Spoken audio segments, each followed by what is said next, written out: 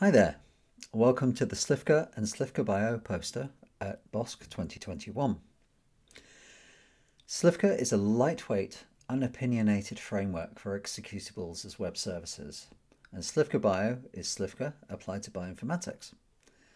It's been developed by Mateusz Worovny, ably assisted by Stuart McGowan, Jeff Barton and myself, Jim Proctor. We're all based in the Barton Group at the University of Dundee in Scotland. Slivka Bio is Jalview's new web services stack. Jalview users can access a range of third-party bioinformatics tools via the UI, and we've been developing a series of web service frameworks over the years to make this happen. The basic idea with Slivka Bio is that there's an HTTP REST API that allows Jalview to discover the available services, to validate input, and then to submit jobs for execution, monitor and retrieve the results. And the aims for Slivka Bio are that it should be scalable. We've got 2,000 plus users launching Jalview every day. It should be easy to configure, add new services, and also easy to install locally for Jalview power users. This is all under the auspices of the Dundee Resource for Sequence Analysis and Structure Prediction, which is an Elixir UK resource funded by the Biotechnology and Biological Sciences Research Council of the UKRI. And Slivka Bio will eventually replace the Jabez system, which currently provides services for Jalview.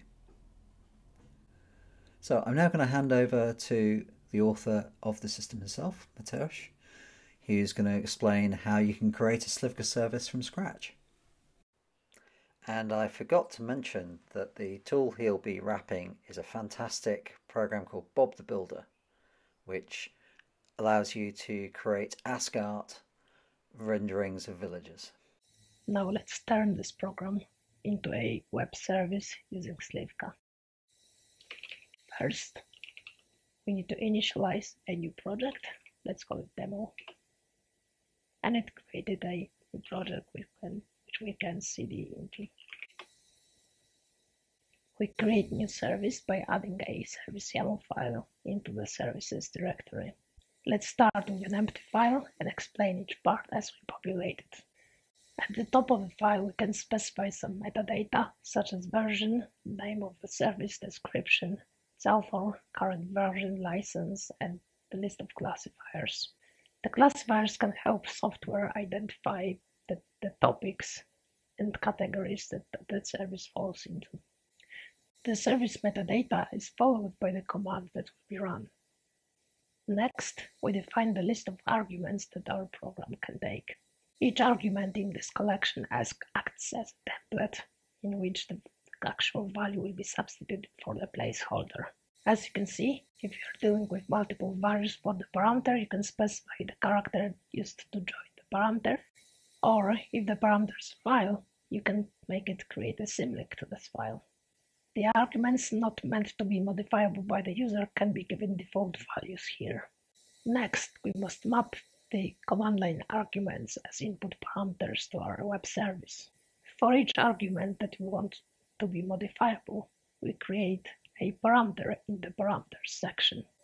Here we have multiple ways to customize the parameters. For example, we can specify the type for each parameter, give it some name, description, set the default value, tell the user whether it's required or not, or we can provide constraints for choices or integer or float values. We can also add any environment variables required by the program. Finally, we list the output files that our program produces. In addition to any file that the program makes, we can capture standard out and standard error streams. Last, you can specify the list of runners that will execute your program on the system. If you have any advanced workload managers installed, this is where you link them. Okay, thanks Mateusz. So I'll just finish up by telling you the state of play for Slivka as of July 2021. So we recently launched the public server and Slivka's homepage, which you can find at the URL shown. And this provides you a status page for Slivka bioservices, and you can also run some of the services, or all the services, via a very simple web interface. There's also links to GitHub and copious documentation. You can install Slivka via its Anaconda channel, which provides the packages and also an environment for installing Slivka Bio. You can also install the Slivka client Python library, and this provides a very basic command line interface. And also in development is the Slivka client library for Java, and this is already integrated into JavaView's next major release, which is JavaView 2.12. And if you get in contact with us, we can certainly show you how to try that out in JavaView and JavaView.js. Okay, that's all, folks. Find out more at Slivka's homepage, and you can also get in contact with me and the rest of the JavaView team over at discourse.javaview.org. See ya.